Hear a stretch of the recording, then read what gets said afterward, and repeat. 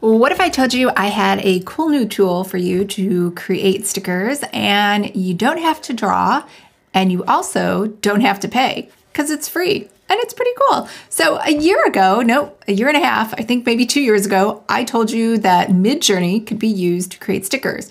It was okay. It was kind of rough and, you had to do a lot of jerry-rigging to kind of get it to work and cut out images that you want. However, fast forward to today, and there's an even better tool that will create single images for you. You can add them one by one to a sticker sheet, and you're done. So that tool is Google Whisk. So all you have to do is go to this website, Labs Google. It's in beta, but it actually works pretty well. I'll leave a link to it below. And you're just gonna simply drop an image. Now it's gonna do 3 types of image. It's gonna do a plushie, like you see this little green guy on the left. It can do an enamel sticker like this, or it can do what it calls a sticker, which is basically it just takes the image and puts a drop shadow behind it.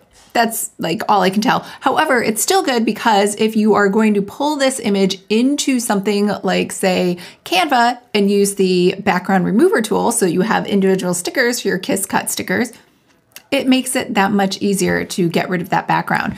So all you have to do, it's super easy, is take an image, any image, drop it over here, and then wait for the magic to happen. So don't worry, I've already done this, so we'll go through some examples. So I took a picture of Lucky, obviously, because that's pretty much what my phone is flooded with. And it made a cute little plushie of him. He looks a little bit like a tiger in this photo, but that's okay.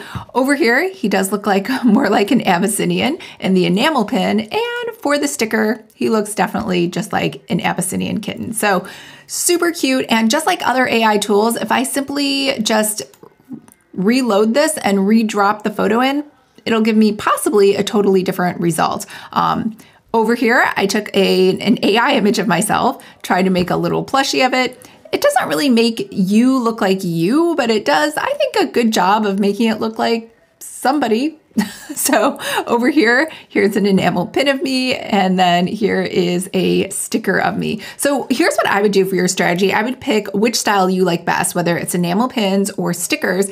Plushies, I mean, maybe you could make it as a sticker. I don't really see that working out as well as the other two. And then take each of those individual images, and then you're just gonna download them and then add them to a sticker sheet, get rid of the background and add them to a sticker sheet. So the other thing you can do too, after you upload something, whether it's sticker, enamel, or plushie, you can click Open in Tool. Now, when you open in Tool, it'll take that character and you can say, woman riding a horse in the mountains.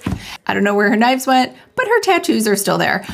So I don't really like this part of the tool, but sometimes it works. I would say it's like maybe 10% effective. I would just skip it and put your character, just use it as is, whatever you got from the initial thing. Now, if you click the My Library here at the top left, it'll take you to everything that you've just created. So if I refresh it, I can see those new ones that I made. And let's say I really like this image right here, and I would like to download that and use that. So I can just hit the 3 dots and hit download, and it will download it. And here's the description too, in case you want to copy it and stick it in Midjourney or anything else to try to regenerate that. Now, I would say put all of your images into Crea first, or whatever upscaler that you like. And as you can see, here's the before, and here's the after, and it just makes it a lot nicer, less grainy or granular, like you can see on the left versus the right. I think it'll just help improve the quality of your stickers.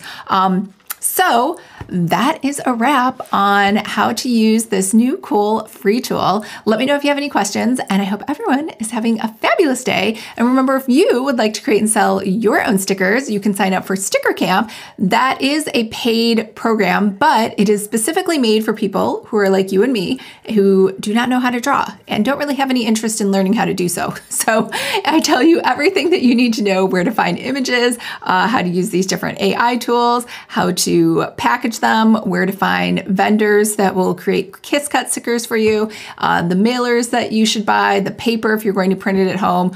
All of that good stuff is inside of Sticker Camp, and I will leave a link to that below.